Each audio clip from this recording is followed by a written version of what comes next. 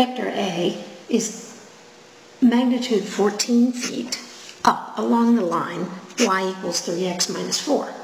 We want to express the direction of A as an angle measured counterclockwise from the positive x-axis. The first thing you want to do is sort of sketch yourself a notion of what you're doing. What is the line y equals 3x minus 4? It has slope 3 and intercept minus 4. So if we go down to minus 4, we have a slope that looks like this, with a slope of 3. This is the line y. We're told that A has a magnitude 14 and points up along this line.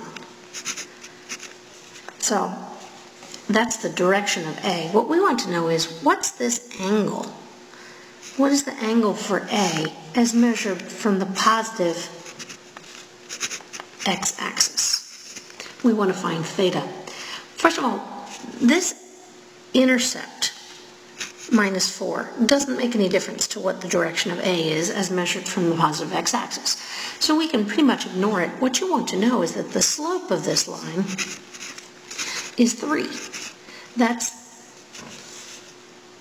any triangle that works like this has a rise over run of 3.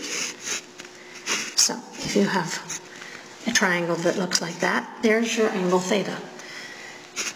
Tan of this angle is 3, gives you theta is 71.565 degrees. And then we can answer the question. The vector A is 14 feet at 71.6 degrees measured